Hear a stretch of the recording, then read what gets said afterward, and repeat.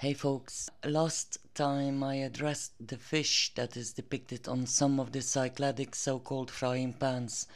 If you watched all episodes, then you will understand why these items deserve a closer look. Well, I am not done with that yet. We haven't seen much of the swastika lately, but this time it will reappear.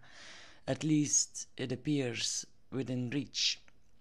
Although this is sort of a small sub-series, if you want. The fish symbol first of all reminded me of a compass in the shape of a fish. If it doesn't ring a bell yet, then a simple search on the history of the compass will tell you that the Chinese were the first to use one, documented not earlier than the end of the 5th millennium BC. 5th century BC. It would take another 1300 years or so before they would use this compass to actually navigate ships on the Indian Ocean and the Pacific, to eventually be brought to Europe around 1200 AD. If you insist on believing that, you can stop right now and go watch something more to your bidding. Obviously, I cannot accept this as a fact. Leaving aside for now whether the cycladic boatsmen knew of such magic or not, they knew how to rely on the stars and were able to read the waves and wind despite lack of compass. Having a magnetic compass of some sort was certainly no necessity to achieve what they did. When I discovered the occurrence of a Chinese fish-shaped compass, I started doing some reading, thinking I must do something with this, kind of waiting for a convenient moment to bring it up in a video. Now I think I found that perfect opportunity. A compass basically shows you both north and south. There are dry compasses, by which a magnetized needle is suspended so it can move freely, and there are wet compasses. The most primitive form being a wooden floater capable of bearing the weight of a lodestone. During the 1600s, a navigation tool was invented by which the needle was replaced by a wind disc suspended in liquid to maintain its position. I think the first question is, what exactly is a lodestone?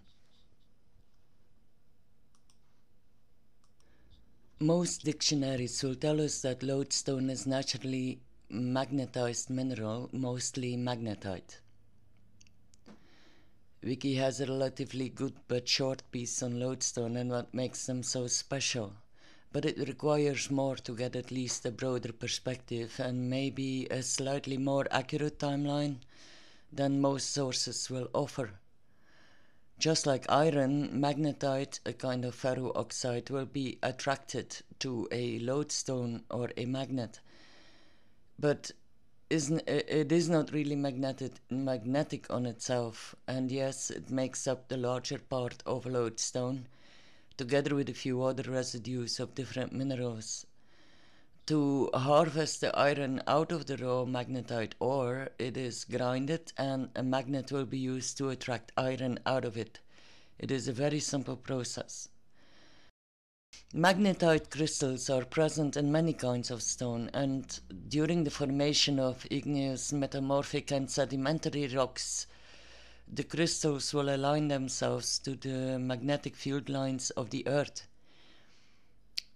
Observing this alignment in stones allows our geologists to get a better understanding of magnetic and geological changes that occurred in the past and derive from that properties like tectonic movement, etc. Paleomagnetism yields valuable data for various disciplines of study. Lodestone will not be mined deep under the earth though, like magnetite. It will almost always be found on the surface or at shallow depth. The reason for that also explains its natural magnetization. Lodestone is, like I already said, ferromagnetic, or mostly containing magnetite, which was zapped by lightning bolts. Short little article on that with more connections to investigate for those interested. Links will be in the notes under the video. This makes one wonder if the ancients would have made this link and called it a thunderstone, or maybe this name was reserved solely for meteors. Some meteors do contain magnetite. An interesting object was recently found on Antarctica. The meteor is claimed to be of Martian origin and contains the mineral greigite. Greigite is magnetite produced by magnetotactic bacteria together with sulfate-reducing bacteria. These bacteria, the magnetotactic ones, contain one or more magnetite crystals, forcing them to align with Earth's magnetic field. In other words, they are prisoners of the white lines of the global magnetic freeway. This rare greigite is a lot of those bacteria fossilized. For some researchers, reason enough to conclude that there is, or at least was, life on Mars. These magnetotactic bacteria can be found on Earth around vents on the seafloor. In the Indian Ocean, a unique creature can be found called the scaly-foot snail or sea pangolin. It also thrives around these hydrothermal vents, and its shell, as well as its body, contains ferrosulfides and symbiotic bacteria, which raises questions about the crucial role of cooperations of bacteria creating life forms in general. In any case, the military is very interested in this feature. It is such particles of magnetite found in magnetotactic bacteria that are now discovered within the brain of all kinds of animals, also humans, and are said to be responsible for the ability of orientation during yearly migration. The invention of the compass, like I said, is ascribed to the Chinese of 600 BC. As is documented in 1400-year-old memoirs of Zhu Maqian, it was used by the military to orientate when the enemy used smoke curtains and such. Most sources tell us they did not use it to navigate the waters before the 11th century AD. Now, this Chinese compass was made of lodestone floating on a wooden fish in a bowl of liquid oil or water. The lodestone, being suspended and free to align itself, would point the way, and the Chinese called it the south-pointing compass, which is quite evident since their trade interests lay southwards, not so much northwards. Some claim that the compass was based on an item that comes out of Feng Shui practice. This item contains a bronze plate with a symbolic representation of the sky. Chan diagrams, like they are called, like this, show a heaven divided in 4 parts. 4 auspicious celestial symbols guard these 4 capital directions: the azure dragon of the east, the vermilion bird of the south, the white tiger of the west, and the black tortoise of the north are the guardian beasts. The diagram relates to sky worship and is said to have been introduced by the Zhou dynasty during 2nd millennium BC. The Zhou apparently originated from the Central Asian regions northeast of the Taklamakan Desert and practiced shamanism. Check out episodes 8 and 9 for a bit more basic info on the swastika in that region. I have more to present soon on that, by the way. Qian is sky, and Qiansu stands for the pivot of the sky. Qian refers to the northern celestial pole, the nail around which the sky turns. The relation to the swastika should be obvious to most. A soup spoon made of lodestone completes the sky diagram and symbolizes the Ursa Major constellation, turning around the celestial pole. At a certain point in time, the emperor was often depicted as a deity among the stars, his chariot replacing the 7 peaceful ones or 7 sages that make up the constellation. Ursa Major, aka the Plough, aka the Big Dipper, aka the Chariot, is one of the most credible explanations for the origins and wide dispersal of the swastika, symbolizing the progress of time, the inevitability of the wheel of fate going round and round, and there are variations using Ursa Minor instead, which circles much closer to Polaris. Although there is good reason to believe that may be not entirely true. When Qian means heaven for the Chinese, Long means dragon. Qianlong is either the star Zeta Draco, the star closest to the ecliptic pole, or the entire Draco's constellation. Draco curls around the ecliptic pole, which could favorably be considered the real center of the night, since even Polaris turns around it.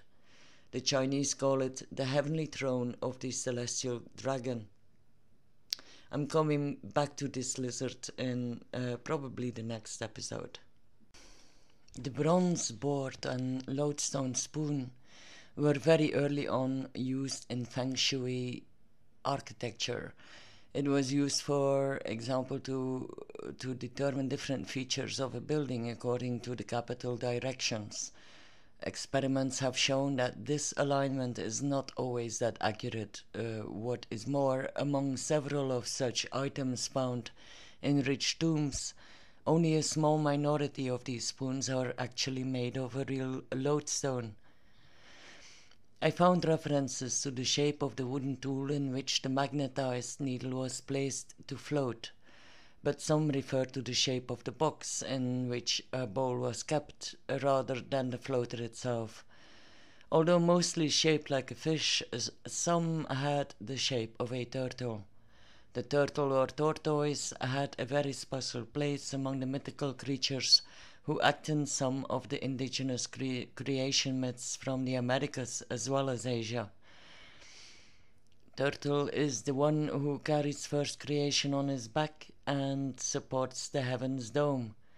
To the Chinese, and more in particular modern Feng Shui practitioners, it stands for wisdom and endurance, and longevity, of course. I mentioned the Americas, and this brings us to another subject that is summarized at Wikipedia on the history of the compass page. It takes place around the same time. That is the time when the Olmec occupied and influenced Central America during the late 2nd and 1st millennium BC. They are believed by many to have brought the first script to the Americas, and they developed a calendar that formed the base of the Maya calendar. This mysterious civilization that so easily speaks to our imagination still fascinates many, enough to spend a lot of suggestions on their origins. In the reflection on sky gazing episode 13b, I spoke of the craftsmanship of the early Meso-Americans in making their mirrors. Archaeological discoveries from the last 10 to 15 years should easily fire up that imagination of not only the accidental bystander, so to say, but of all historical community. The Olmec were well familiar with the magnetic properties of lodestone. Scattered around the region, most of them in Guatemala, but also in Copan, Honduras, Chiapas, Mexico, and a site in El Salvador, a certain type of statue was recovered, some big, weighing up to 50 tons, and some rather small. One example was found 80 kilometers away from its quarry. They are made between 2000 and 500 BC. Being very typical in shape, they are generally called potbellies or fat boys. The latter a misnomer, since the oldest found examples exhibit the features of big females giving birth. She probably represents a supreme mother goddess. The curious thing about these statues carved out of the boulders is that a large amount of them contains a lodestone. Research now shows that the part where this lodestone is located almost always matches the navel of the right template, meaning these artisans knew exactly how to locate the magnetized portion inside the bigger boulder, and they probably used a proper lodestone to do so. Curious how only one small part of a porphyric boulder is magnetized. Lodestones are supposedly zapped by lightning, being on the surface, remember? Maybe the entire boulders were zapped and only the part of the rock that has a certain concentration of magnetite exhibits the permanent magnetic attraction so typical of a lodestone. I don't know. On a side note here, these black and white pictures come from a Cambridge publication, but I can't afford the access. I would have wanted to see what they have to say about this potbelly figure here, wearing the mushroom hat. Or of this particular piece, found in 1975 in Izapa, Mexico, that is shaped like the head of a turtle or frog. It has two opposite poles both directed at the front and back. The fact that the poles are exactly opposite implies that the artisan who made it was aware of the bipolarity of the stone. A third magnetized spot was located under one of the eyes. Research showed that no magnetic bar was inserted in any of the magnetized potbelly statues.